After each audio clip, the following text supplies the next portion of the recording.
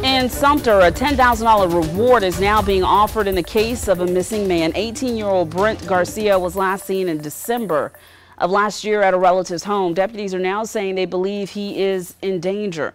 Investigators are asking the community to come forward with any information about his disappearance. If you know anything about what happened to Brent Garcia, you're asked to call Crime Stoppers at 1-888-CRIME-SC. That $10,000 reward is being offered for information leading to his location.